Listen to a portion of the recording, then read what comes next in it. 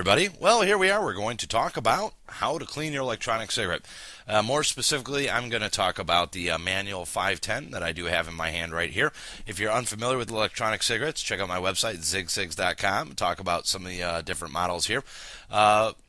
Pretty much any 3-piece and even 2-piece units, you're going to find something, take something away from this particular video as far as helping you out for cleaning your electronic cigarette. This model that I do have here is a 3-piece, very common to a lot of the ones that you have right there. You have your cartridge here. Of course, we have our atomizer. And we have our battery.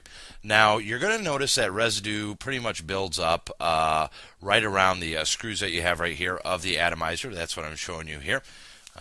Right in this area, you do have a buildup that will happen as you have your inlets, and that's where it screws up. Another area is, of course, in your battery itself. Cartridge, not too much to clean there. Of course, replace them every once in a while. They do last quite a long time if you're putting your own liquid in there. If it's a pre-filled that you do prefer, then you just throw them out as it goes on. Now, let's say a daily thing, something to do at night. I'm going to tell you what I do, and I'm going to tell you what is recommended and a lot of other people have done. What I do is pretty much nothing. I'm very bad at that. I just throw my electronic cigarette down at night, and I go to bed. I wake back up, and then I use it again. And my cleaning is very infrequent. But that also shows how rugged these units are, or at least this unit that I have here, the 510. Now, first thing, of course, is it's a little bit of a darker residue that will appear during the screws there. It's pretty easy the way to clean it. I'm going to show you, of course, the more generalized way to clean that, and that is, of course, every night, take this and put it on a piece of paper towel. You just take like a paper towel like this, fold it up. Very important that you have a paper towel under it, because as the residue leaks out, any of the e-liquid juice that you have right there, if you might have noticed, it can ruin some of the finishes of, let's say, wood, furniture, things of that nature. So you don't want that to happen. And I'm going to pick it up right here. You have it set down like this, and you leave it overnight. You're going to notice that there's a little bit of a puddle of residue, and that is good to do. Let it dry out a little bit. Things that I've always seen is the atomizer that's built in here. You never want it to get too dry, but of course there's so much speculation on this. For me personally, I always keep liquid on them. They work for me all the time, which is really good. Now, let's say a little bit more in-depth cleaning. It is something that I do. I always recommend that you use a paper towel. If you're going to use a tissue, it's a little bit too fragile, and you could wind up getting a little bit of that, the fibers stuck in the grooves for the cigarette. You don't want that to happen. Pretty simple. You just turn it. And, of course, I wound up with some residue that is right there, and you do have that. Another thing to do, of course, is to push some of the liquid through the inlet holes out there. Now, there's the technical way to do it, and that would be something like this that you have right here. This is, of course, dust off, something like that nature, and you can, of course, take anything like paper towel, and as you see how I'm holding it, and then kind of spray in there. I don't get too close because I also don't want to kill the atomizer, and it blows some stuff out. Now, what do? I just put it to my mouth and I push out. I push some air on through there as I have it, and that works. Now, I'm going to point one thing out. This is for everybody to know in general. Nicotine can be absorbed through the skin. So you have to be careful when you're dealing with the residue, the liquid, and you're putting it on your skin, that you are running a risk of absorbing nicotine through your skin and running a risk of an overdose of nicotine. As rare as it may be, it is something for everybody to be aware out there, especially if you're watching a video like this. So it is just something to be safe at. So you do have that. Now, I have also seen a lot of people who have used ultrasound technology to clean these units, and it's something that works. A lot of them have gone on eBay, things of that nature, and they've gotten things for jewelry to clean, ultrasound jewelry. Now, for me, I'm a little bit more creative. I have always used the Sonic Care toothbrush, something that if you are in the dental industry right now watching this video, you know how good these things are.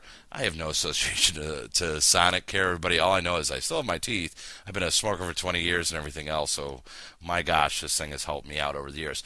What's great about this is after a while, these head units of these, they're no longer effective for brushing your teeth, but they still do give that ultrasound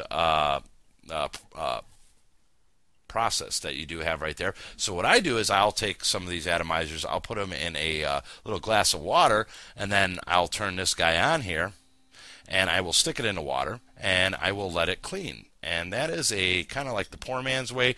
I wouldn't want to say the poor man's way is why buy things that you don't really need. That works for my teeth great all the time.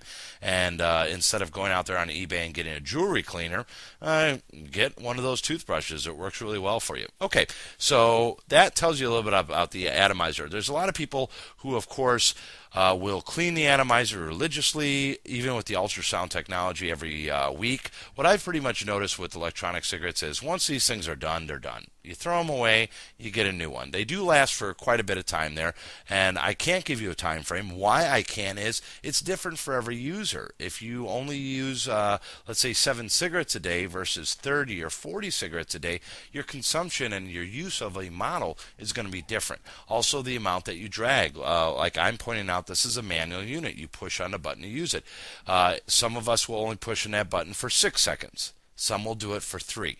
Well, you're doubling the amount of time, so it's not fair for me to tell you how long approximately one of these are going to last. So that is a helpful way for that.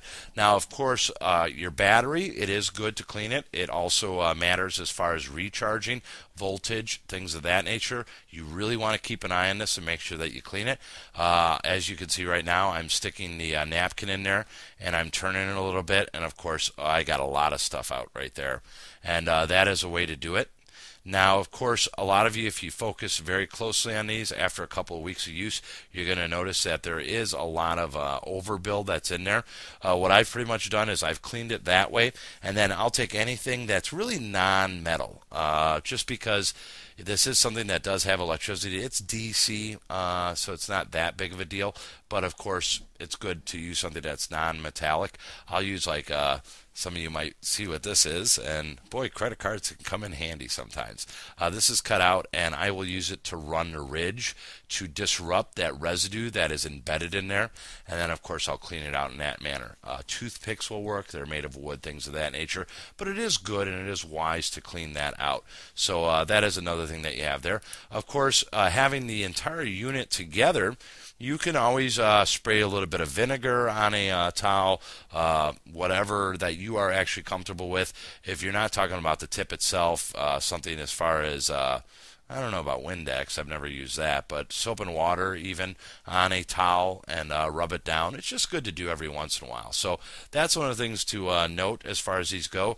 As far as storage overnight, like I said again, even if you lay it down like in this position here, you can run the risk of a little bit of that liquid dripping out of these little inlet holes, just a minute little amount, but it can damage the finishes of a lot of furniture. So you want to make sure to always have a paper towel under your electronic cigarette. But that handles a little bit as far as cleaning your electronic cigarette. I hope that this has been a useful YouTube for you all out there.